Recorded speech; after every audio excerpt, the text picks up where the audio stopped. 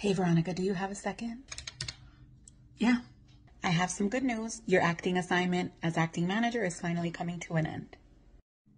So is the good news that I got the position permanently now?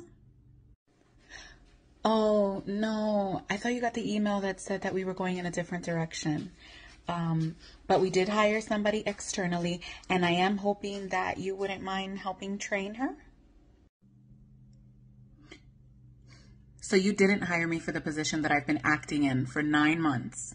You hire someone else externally, and now you want me to train them? No, I'm not doing that. Oh, it's nothing against you. Number one, you're so good at your current role.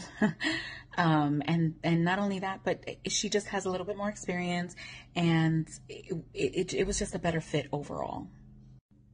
So being good at my current role is hindering my growth in the company?